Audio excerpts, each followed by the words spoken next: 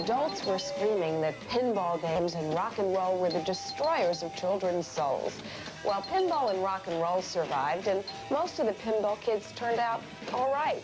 But recently, a similar concern has been raised about another arcade phenomenon.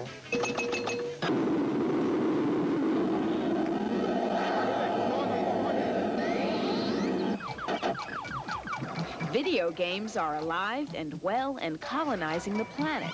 For a mere 25 cents or $half, the player may contract to do battle with an alien spaceship, gladiators from another galaxy, a browbeating robot, a killer fish, a ravenous disc, or any other foe that the expanding $5 billion video industry dreams up. This game is defended. It's fairly easy. The only basic object is kill them before they can wipe out the human race. I like this game because it's exciting. It's one of the most liked games around. It's like a computer. You're challenging it against your own skill. I get the money from my father. You know, if I had more money, I would be playing it more. While these kids find the game an exciting addition to their lives, some adults see it as disruptive. I must take a moment to bring us all up to date on PTA's campaign against video games within our community. Ronnie Lamb, president of the Middle Country PTA Council in Long Island, is crusading against the onslaught of video machines in her district. Largely due to the council's efforts, the town of Brookhaven agreed to place a 6-month moratorium on the issuance of any more game room permits. Every shopping center has a multitude of stores with a multitude of video games in them, so that it's not even just arcades. It's if your child goes down to the corner store to buy a package of loose leaf to do homework, and if they have 50 cents change from the money that they went with, they're not going to come home with 50 cents because there are 3 video games in the stationery store.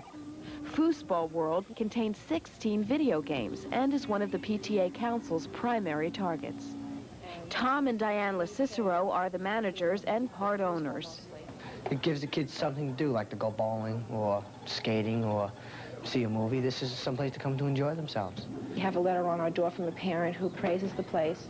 This finally is a place for her son to go, and she'd rather see him here than in a bar or behind the school, smoking or drinking. Some kids get a little crazy. They go out and they start stealing stuff and coming and dropping in their machines when it becomes like a vice, like any other vice. You know? This man's son is a regular customer at Foosball World.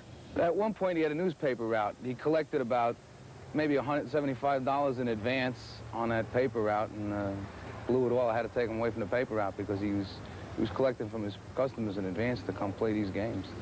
If the parent can limit their kids in other areas, then they certainly can limit them here. And if they can't limit them in other areas, then they can't expect the game room to be at fault because they don't have the control over the kids that they should have.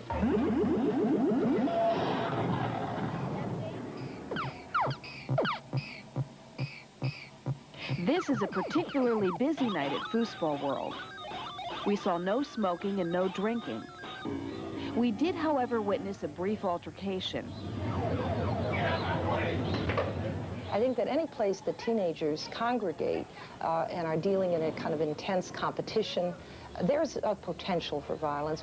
Judith Lang is a social worker and family therapist at the Jewish Board of Family and Children's Services and has counseled many young people who play video games. We're a violent society. Our games are violent. That's a part of life. There is a kind of thrill. I've played the games myself. I know that it's kind of thrilling when you hit a spaceship and it explodes on the screen. However, I think for most people, that's a fantasy. That is not reality, and it doesn't get translated into violent behavior. In fact, from my point of view, as a family therapist, that's a discharge of violent feelings in a very non-threatening, non-harmful way. You can blow off steam with a video machine, and I don't think it's going to have any lasting impact. I don't think it teaches violence.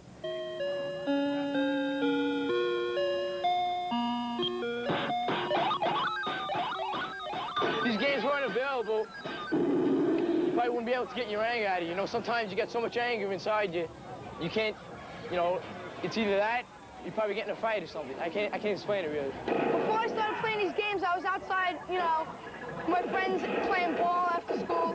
Now after school, I play these games. It gives me something more to do.